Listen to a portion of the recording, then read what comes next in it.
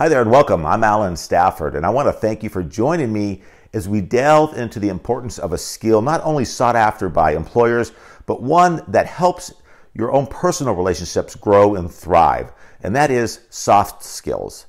So let's take a look at the difference between soft skills and hard skills before we begin.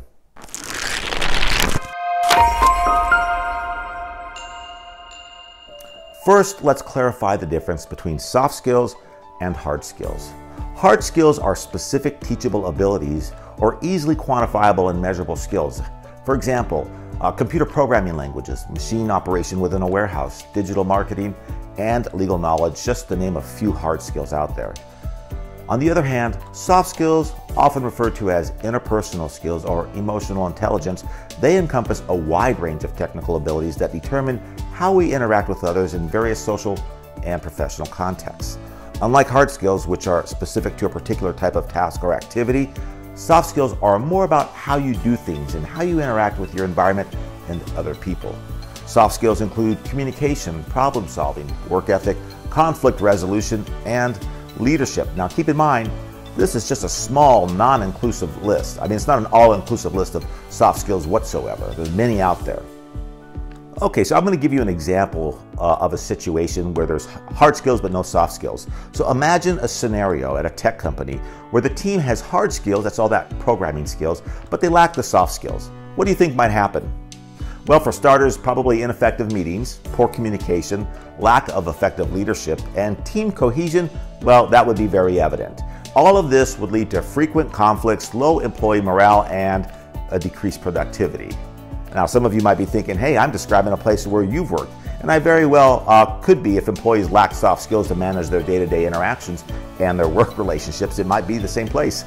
This brings us to the point that organizations with employees who only possess hard skills and lack soft skills find themselves less efficient, wasteful, and struggling to survive. The revolving door of hiring and losing employees becomes a constant challenge. For this reason, soft skills are crucial in professional settings. They create a positive work environment, facilitate effective communication, and ensure smooth collaboration among team members. They're also key in customer and client interactions, negotiations, and conflict resolution.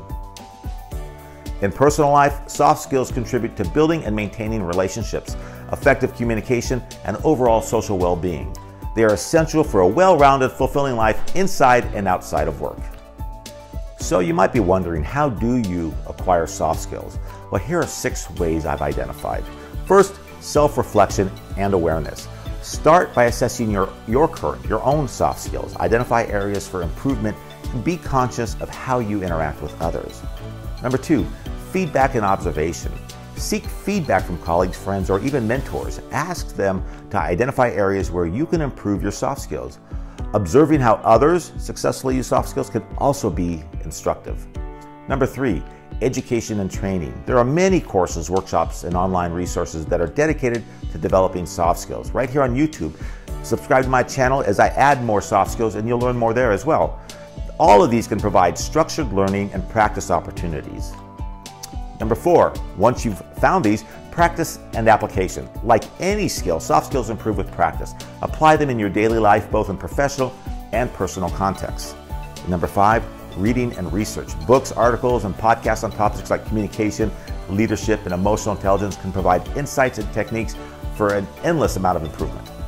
Number 6, mentorship and coaching. A mentor or coach who excels in soft skills can provide guidance, advice, and feedback. And I would go to number 6 if you've exhausted all 1 through 5 and you haven't found yourself progressing anything. But I think you will if you do at least 1 through 5. So soft skills encompass a range of interpersonal and emotional intelligence skills, crucial for success in both professional and personal contexts. They are characterized by their non-technical nature, subjectivity, and their universal applicability. Now, I'd love to hear from you. What soft skills do you think are most important in your life? Which ones would you like to see me create videos for? Share your thoughts in the comments below. And if you found this video helpful, please like, share, and subscribe for more insightful and soft skills contents. I want to thank you for watching, and remember, the journey to enhancing your soft skills begins with a single step. Start today and see the transformation in your professional and personal life. Thank you.